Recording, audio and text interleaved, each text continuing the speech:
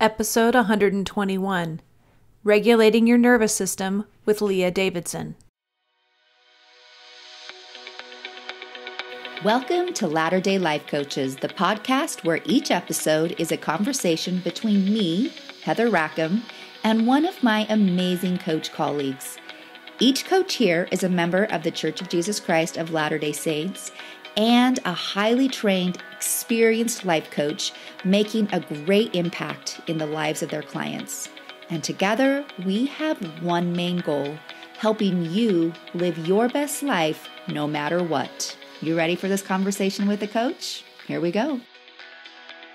In self-help work, we often put the majority of our focus on controlling our mind to create different outcomes in our lives. There are so many good things that come from mindset work. But Coach Leah Davidson is here today to talk about the often overlooked importance of regulating the body as well as the mind. As you listen today, Leah will teach you so many good things about the mind-body connection and how to get your body's nervous system in a state of regulation so that your mind can then be in a state to create new things that in turn will create the results you want. Leah believes, and science shows, that if your nervous system is not regulated, the mind will not be able to regulate either. This is a fascinating episode, and if after listening you would like to do more work on regulating your nervous system, please contact Leah and see how you can work with her.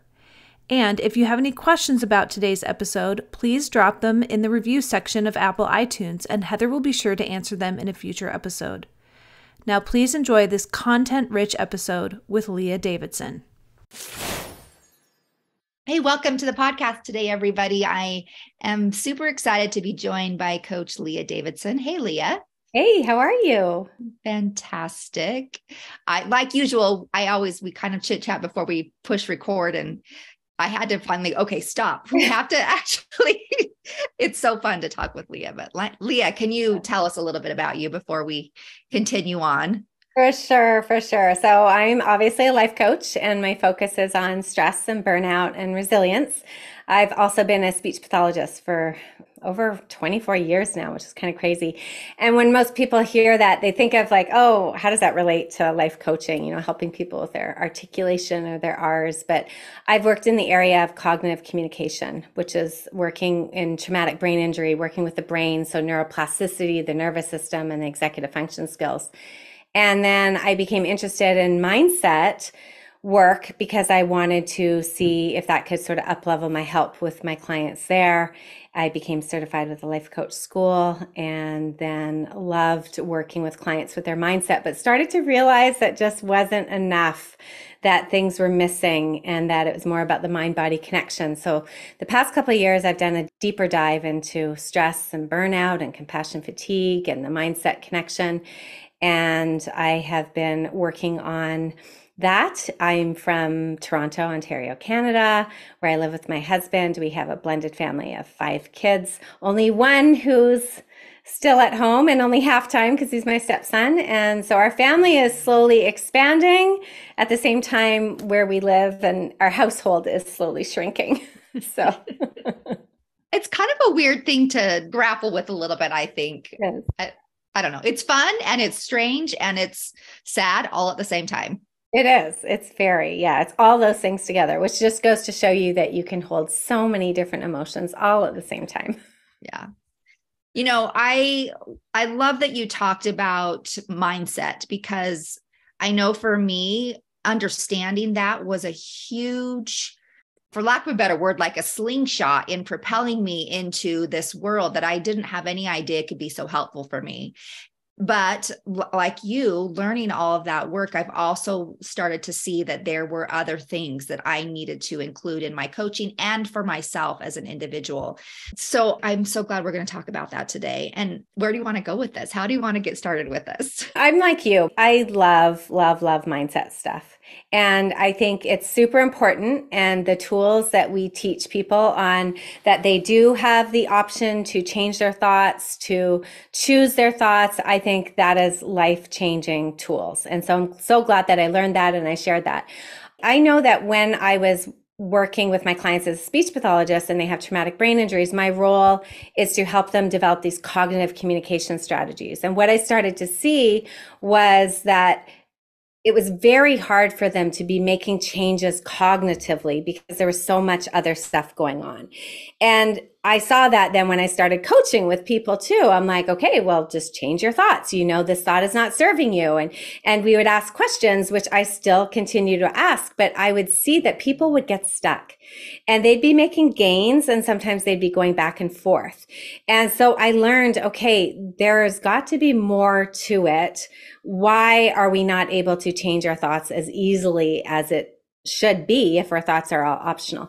And that's where I stumbled across really all the different layers and dealing with the nervous system. So the nervous system is really the brain, the spinal cord, and all the nerve connections. It's how the mind and the body actually communicate with each other.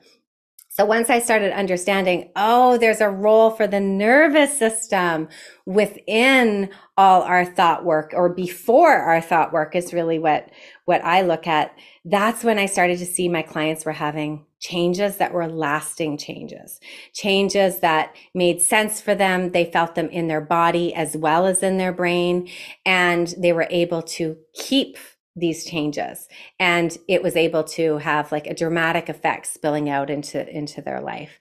Mm-hmm. So mindset is super important, but there is another layer. Tell me what that looks like when you start to work with somebody and you do have to help them see the mindset, because that is a very important piece to see, right? The things that we can own, the things that we have a part of. What does it look like when you start to help them with the nervous system? The nervous system. Yeah.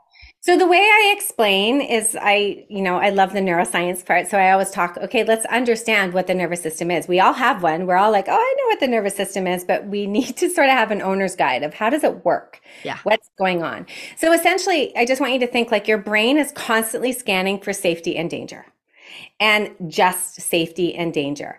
And it's looking for these cues. Now, and also safety is not the absence of danger. So it's actively looking for cues. It's picking up on cues all around you, cues that are going on inside your body, cues that are happening between you and me, like we're searching for it. And it is all based on what the nervous system perceives, not what is actually happening.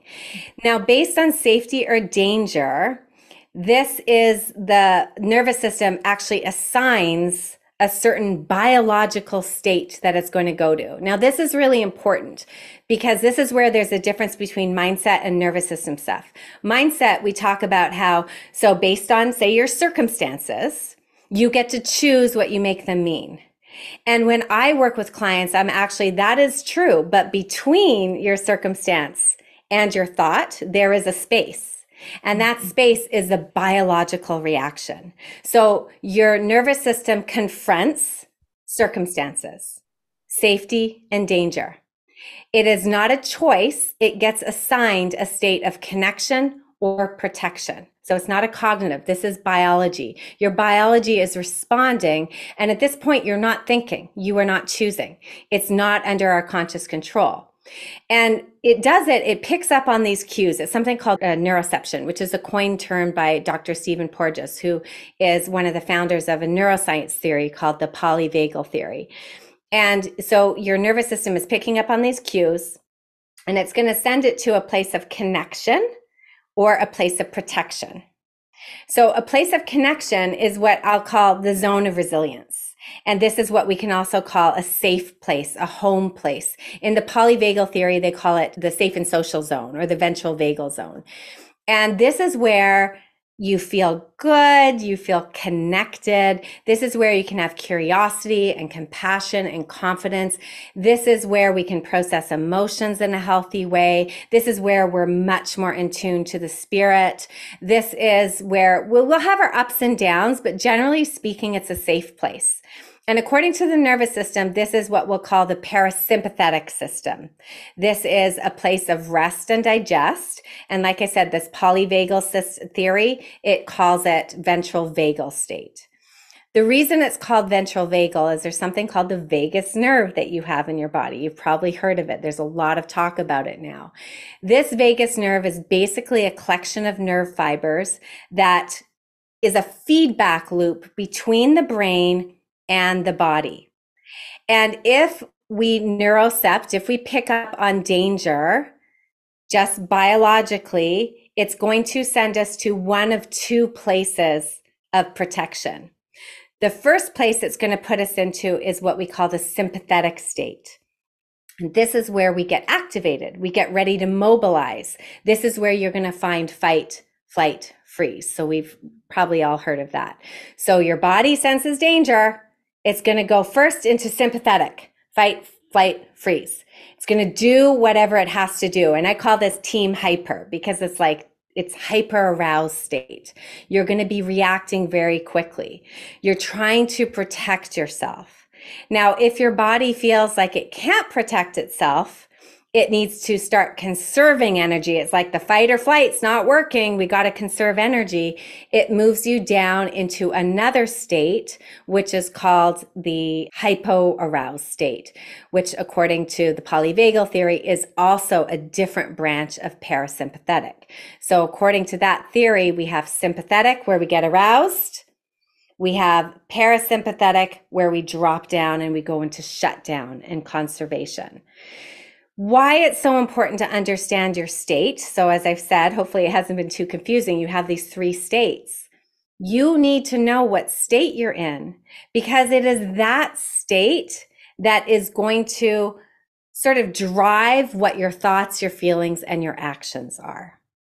And when you are in an aroused, dysregulated state, so either on team hyper or team hypo, you actually lose access to a lot of your thinking skills and your language skills. So that's why people will be in a state and they'll be like, I just can't think straight. Like either because they're so jacked up or I'm so collapsed and shut down, I can't even think. I don't even want to think. I don't even want to have anything. So when we're in those zones, we don't have access to that prefrontal cortex where all our thinking comes. So when we say to people, let's work on your thoughts, you can only really work on your thoughts when you are in that zone of safety and that zone of regulation. And that is why it's so important for us to understand the nervous system, because that nervous system is really fueling all our thoughts, all our feelings, and all our actions. Oh, that is so fascinating. And I feel like there's so many layers there that we could peel back and like do a deep dive into. I guess I don't even know where to go. I'm like, oh, where do we go now? Because there's so much, but I think it's so amazing.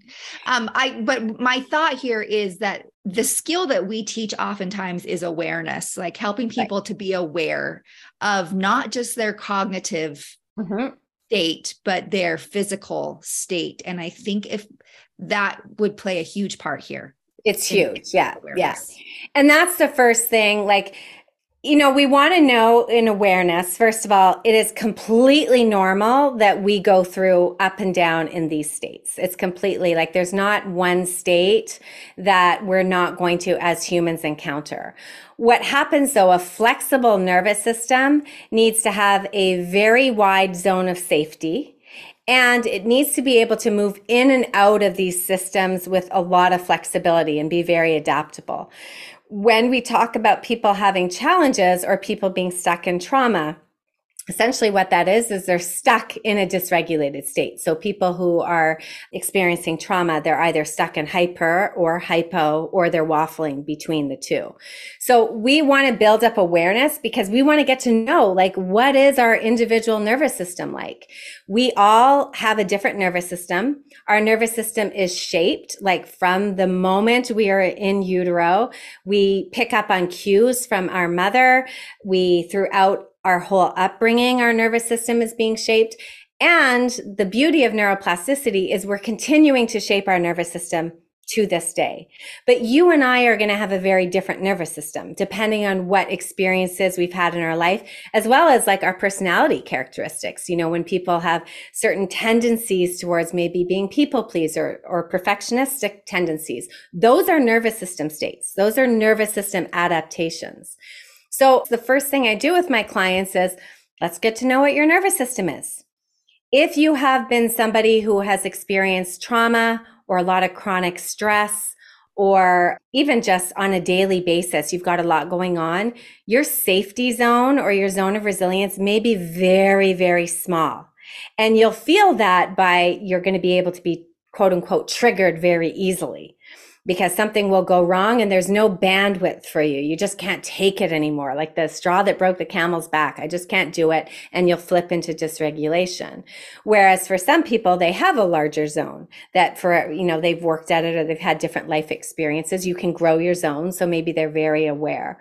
So the first exercise I do with my clients is help them understand what their landscape looks like in all three areas. So when I feel safe, when I'm in that zone of resilience, when I've got it going on and I feel connected, what is it that I feel in my body? What is it that I do? Who are the people I like to hang out with? What music do I like to listen to? What exercise do I like to do? And then even what thoughts do I have? What feelings do I have? What actions do I take? So within that zone, you may say something like, I feel alive. I feel compassionate. I'm curious. I'm confident. I love to hang out with, like certain number of friends. I have a great morning routine. I put on songs that pump me up. These are all the things that make me feel safe. And so we create like a personalized menu. This is my safety menu.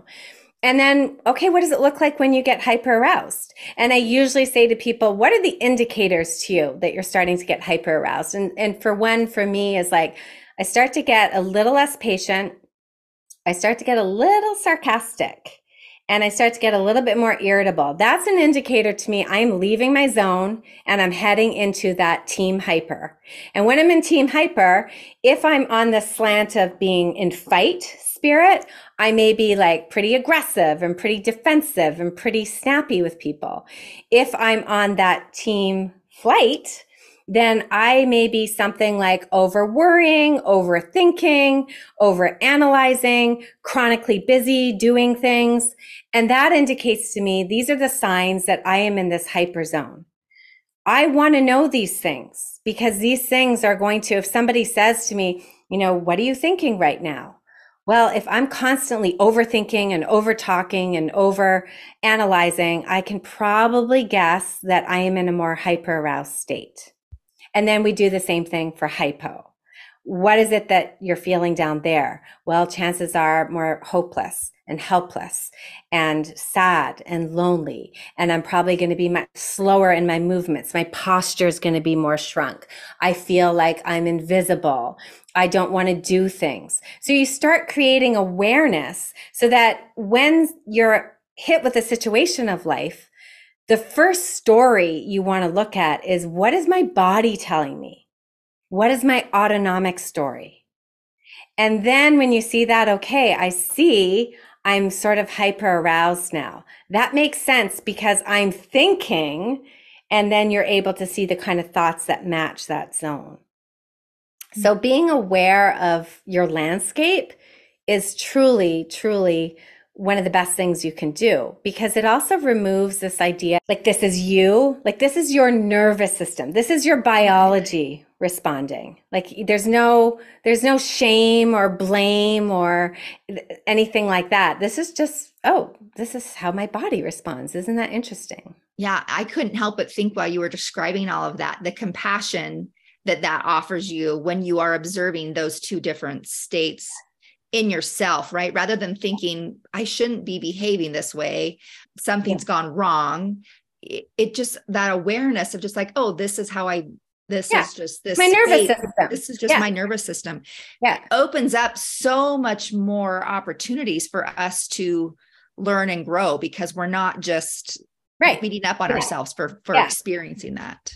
And to get that compassion, you have to be in a safe zone. Yeah. And to get curious, you have to be in a safe zone, which is why we want to first always work with what we have in our body. Like, so that if you feel like, I've got a lot of, my heart's pumping, my breath is shallow, I want to try to work at calming myself down so that I can access my compassion skills, so I can access a lot of those things, but there's no shame in it. You're sort of meeting your body where it is. Oh, okay, this is what's happening. Yeah. I'm feeling like really, really lethargic today. I'm feeling really low today. My body's sending me this message. I don't have to judge it. I just understand, oh, okay, this is what's happening with my body. And then if you deal with your physiology, the psychology will follow. Yeah. And we're trying to do it the other way around in many cases. We're trying to deal with the psychology and force the physiology, and it doesn't work that way. Mm-hmm. And part of the reason, which is so fascinating, when I learned this, it was like a light bulb moment. This vagus nerve that runs through our body, that courses through our body, it's called the vagus for wandering nerve. It starts in the brainstem. It continues, it wanders, it has branches to sort of the face and the heart area and branches down to the organs and into the pelvic region. You can think of it like it's a massive superhighway of connections.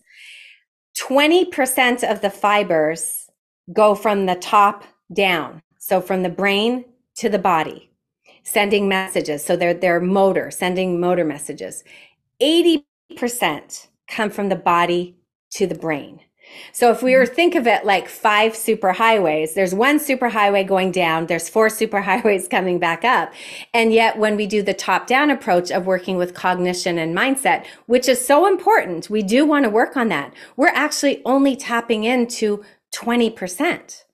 The other 80% still is like, okay, what are we going to do? And if we start accessing things from the bottom up first, then we're taking advantage of this vagus nerve and the role that the vagus nerve has to communicate what's going on in the body to the brain.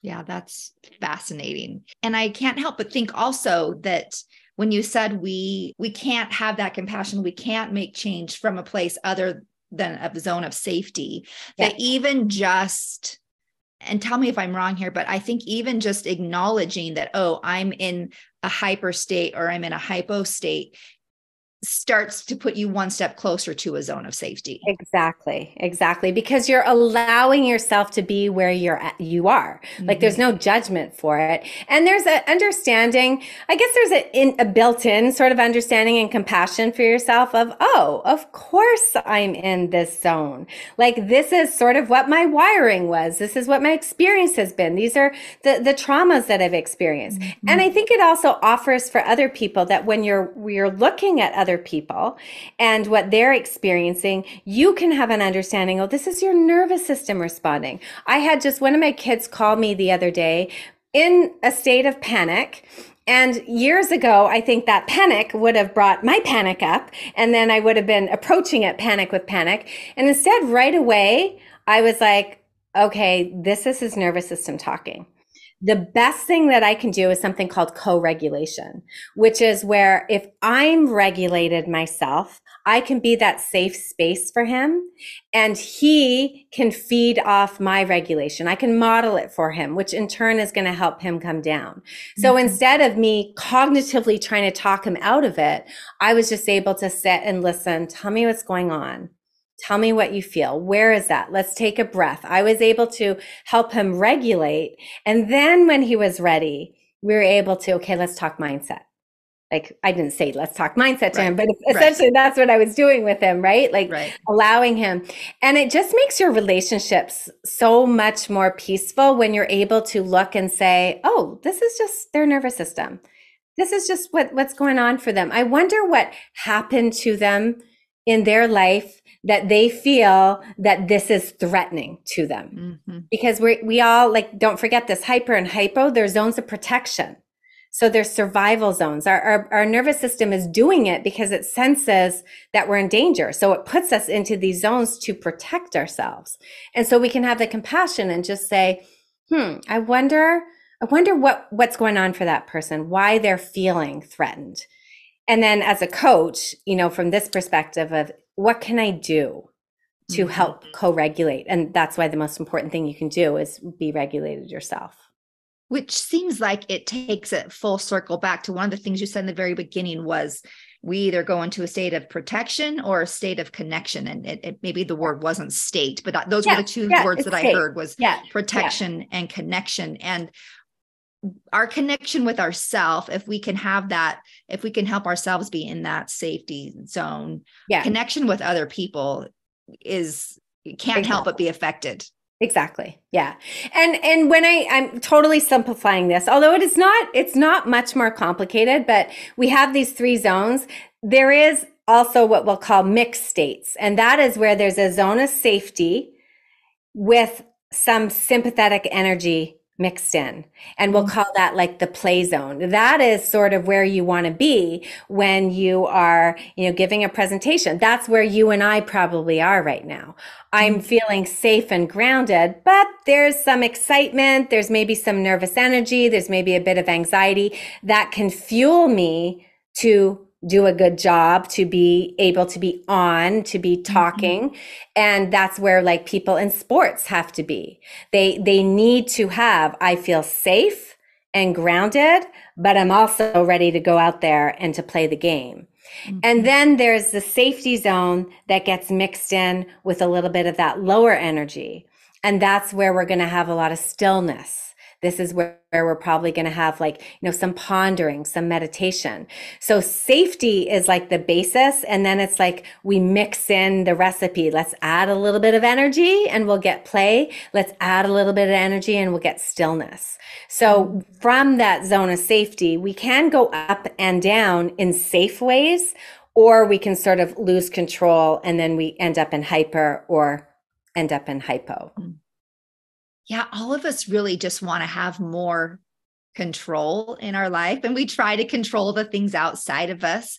But this to me is just one more way that we can have some sort of, we are going to view it as control, like we're able to control ourselves, but it's just more education, right? That helps us. It kind of gives us some more equations to add. Well, it's more of an acceptance of what our biology is. Yeah. It's an acceptance because there really is no control. There's no choice in the matter. Like it's not a conscious thing. The second we try to control something, we end up going into that zone of hyper. Like, how can I manipulate things? How can I change things? So I think just understanding there was definitely some relief to me when I realized like, oh, this is biology. Like this is just the way, and my brain and nervous system are always going to react like this. I'm never going to be able to stop sensing safety and danger. But what will happen is it's like I'm sharpening my scanner so that instead of like everything being danger, I'm able to have a little bit better ability to scan. All right, this is danger, and then follow some procedure, so to speak, or follow a path that I can really evaluate. Is this danger? Is this response necessary? Do I need to do this? So once we acknowledge the biology, then we're able to say, okay, the biology's there. Now what can I do to bring it back under my conscious control? And now start thinking about it cognitively. What can I do in my body? What can I do cognitively? And then change the pathway. But initially, it's based on your nervous system, and your nervous system is based on, so many different things throughout your whole life. And I guess that's the control piece that I was thinking of, is the control that we have is our ability to be aware, to watch our ourself move in and out of those stages. Exactly. And it's not the control per se that we think that we want, but it's actually what we actually need. Anyway, so it's so interesting to learn all these moving parts. Okay, so as we get ready to wrap up here, if somebody listening today is like, yeah, this is exactly why I think I'm stuck. Like I haven't been able to make the progress that I wanted to make. What are some tips? We've talked a lot about it, but like, what's like some simple little things that you would tell them to start with? Yeah. The first thing definitely, I think, is just start to map out, where do I feel safe? What's happening to me when I get into that hyper state? What happens to me when I get in that hypo state? Then most people, when I start coaching them right away, they're like, okay, I feel like I'm in hyper. How do I get to the main zone? Like, how do I fix this? And I usually say, if you have spent a lot of time in either hyper and hypo, which a lot of us have, and so there's no judgment there. This is just the way things that have happened in our life. We have to remember that the zone of safety may not feel so safe to us because it's not familiar to us. So one of the best things that you can do is work on creating a wider, a broader, a zone of more capacity to hold safety. So I usually say to people, you really have to work on, how do you feel safe? What are the things that allow you to feel safe? And we start with some of the basics: sleep, movement, nutrition, hydration, getting proper sunlight. Those are sort of like the fundamentals that you want to do. And then we move to, I talk about in my program with people, I talk about, there's like, think of it like you're joining a sport team and you've got practice and then there's game day. During practice, you are going to have to do things like build up your endurance, work on your drill skills, plus work on sort of set plays that you'll do during game day. So the practice techniques will be things like, are you completing your stress cycle on a daily basis? Are you doing things to allow the stress to move through your body, which will be things like walking, exercise, dancing, stretching, yoga. Then it's going to be looking at things like meditation or meditative activities. We have things like working on creative expression. These are all things that as you do them, they help create a zone of safety for yourself. And you're sending a message to your body that you're safe because you're able to invest time in these things. And then things like connecting with people, laughter, affection. All the things that help reduce your stress level and complete your stress cycle are things that are also going to grow your zone of resilience. Then you can do things that will sort of tax your nervous system in a safe and healthy way. And that's where things like cold exposure come in, where, you know, there's a lot of talk about taking ice baths and things like that. I'm not quite there yet. Yeah, no, that's like a hard no for me. But doing things like taking a cold shower or turning your shower down to cold at the end of of your hot shower. The reason that works is it sort of throws your nervous system into a response, and then you're forced to deal with it in a very safe, contained environment. So you're building up your tolerance to withstand the stress. And that's why we do things like cold exposure, some types of breath work. If you've ever done, I do with my clients, like a very activated breath work that can build up the zone, or even things like doing something that's hard for you, where you're sort of trying to push yourself to do hard so that you can learn that you can do hard. So the first place for people is you have to be growing that zone of resilience so that when you are in hyper or hypo and you want to go somewhere, you have a home to come back to. You're like, oh yes, this is where I am. You can't be on vacation and being like, I'm desperate to go home. Well, where's home? Well, I don't have home. Or the home that I have like burned down a little while ago and it's a tiny little hut. Like, we need to build up that home. And that is by doing all the things that will help create safety in our lives. That was a really good visual for me. Just recognizing that that's what we're trying to do, is to create this space. Yeah. And we have to practice that. It's a learned. We have to practice that. Yeah. It's not, you know, we talk a lot about neuroplasticity. Neuroplasticity is so amazing and it's so incredible, but it's not a passive thing. We cannot just be thinking we're exposed to something and then our brain is going to change pathways. It doesn't work like that. It has to be actively engaged. We have to actively engage in doing something to change the pathways. It's totally doable, but it does require that effort and the time and the consistency and the love and the acceptance and the compassion. And because these things it's hard for us. It's scary for us to be doing things, even if we're trying to create safety. For some of us, safety is not a familiar place. Mm-hmm. So it's really hard to be creating that. And that's why there's all sorts of techniques that we talk about. Like, you don't want to do it too quickly because you could end up, hurting yourself.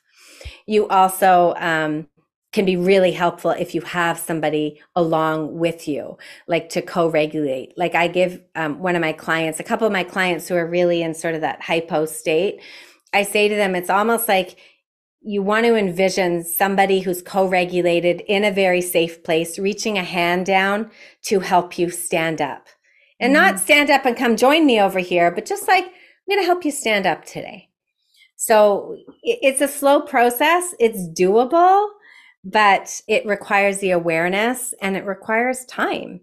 Like we have to be patient with ourselves as we develop these new skills and this new language. It's a new language that we're actually learning. Yeah. Because we're on a Latter-day Saint, podcast here, I can't help but think when you said it's helpful to have somebody who's in a co-regulated state, to imagine somebody helping you there. My first thought was that picture that we've seen frequently of the Savior reaching down into the water. Yeah, it's in my kitchen. Yeah.